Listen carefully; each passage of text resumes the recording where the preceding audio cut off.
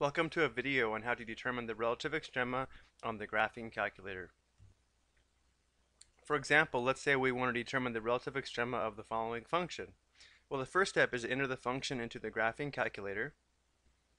So if we press y equals and then type in the function,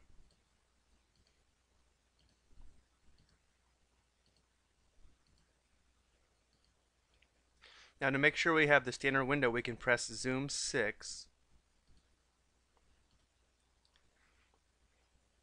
This looks like a very good window to calculate the relative extrema.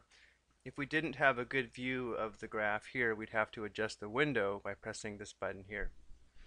So we can see a high point here, this will be a relative maximum, and we can see a low point here, and this will be a relative minimum. To calculate the exact coordinates of this point, if we press second trace, which brings up the calculation menu, we have to decide whether we want to find the minimum or maximum first. Let's go ahead and find the minimum first, so we'll press option 3.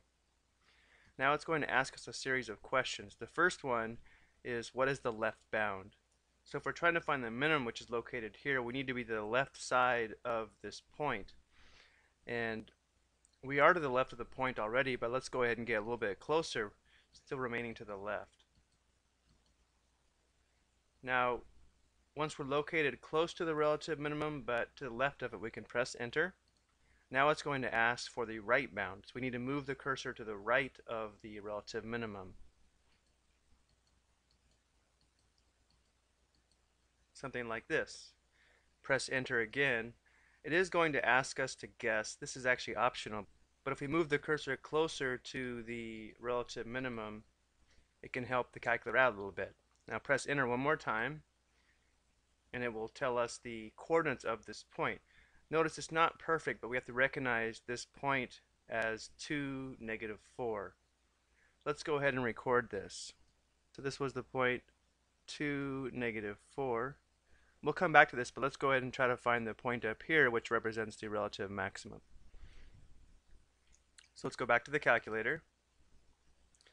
Now we'll press second trace again. Now select option 4 for maximum.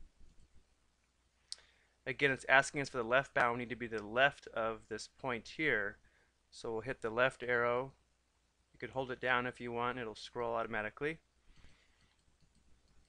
Now we're to the left of this point, so we'll press enter. Now asks for the right bound. We'll move to the right side of the relative maximum. Press enter. And then again, it's going to ask us to guess. I'm just going to go ahead and move the cursor closer to the relative maximum. Press enter again, and you can see the coordinates of this point are -2, 4. Let's go ahead and record that, and then we'll draw our conclusions. For the relative maximum, it could be expressed a number of ways. Some textbooks list them as ordered pairs, but technically the relative maximum is the y value and the x value is the location. So what would be a better way to say this would be the relative max is y equals 4 at x equals -2. Again, the y value is the relative maximum and the x value is the location. So the relative minimum sometimes is expressed as the point 2, -4, but really the relative minimum is y equals -4 when x equals 2. Okay, so that's how you find relative extrema using the graphing calculator. I hope you found this explanation helpful.